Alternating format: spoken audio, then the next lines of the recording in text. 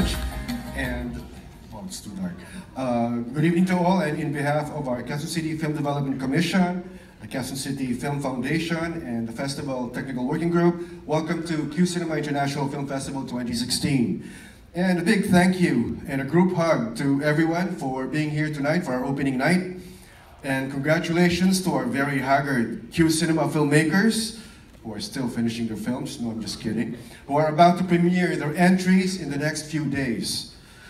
For our opening night, it gives me great pleasure to introduce this feature film as part of our Screen International section. This specially curated exhibition section of Qcinema is for award-winning feature films that have recently been screened in top festivals around the world. And the director is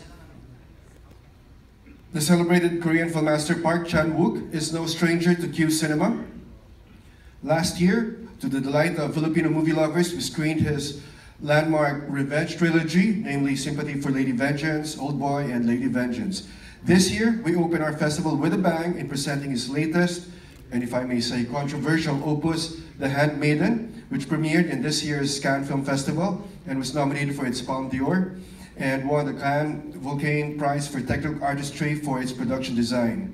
This sensuous psychological thriller was adapted from a novel from Wales, Fingersmith, and the film is set during the Japanese colonial era of Korean history.